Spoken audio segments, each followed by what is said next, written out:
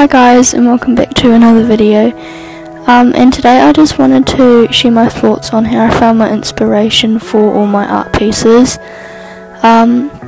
This can be really hard for some people, especially me. I just never come up with new ideas, so I'm going to give you some tips on how you can, find your inspiration.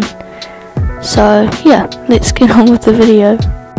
So my first option would probably be either Pinterest. They have really good sources of reference photos in there, or also just go to your local art gallery if you have one and just look at some art that inspires you. And yeah, it's really good. I went to my local art gallery and I saw some really inspiring things. I'm obviously not going to copy that work, but it's just good to get an idea of colours and what you want to do and what you want to paint in that.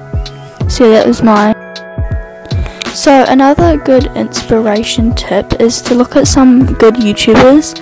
I watch Jess Carp and Gel Arts. They're amazing. They just give me so much inspiration, and yeah, they're just amazing. If you're ever stuck, just go on YouTube, search up prompts and stuff like that. It's just really good information, and yeah. So another advice is draw from life. Go outside, get some reference photos of some leaves, trees, houses, whatever, and just look and based on the colours. So I love hanging out with my animals. I just love spending time with them. Getting away from my desk really helps, bring in new ideas.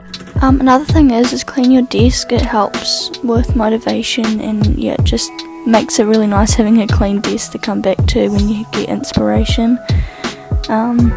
Yeah. So much for watching. I really appreciate it. Make sure you guys hit that subscribe button, like button, and make sure you go follow my Instagram, and yeah, bye.